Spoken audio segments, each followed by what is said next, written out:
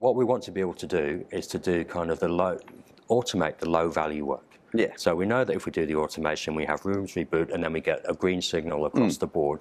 Those guys can focus on some of the more time-intensive activities that still exist, but they don't have enough hours in the day to be able to, For sure, yeah. to do those things.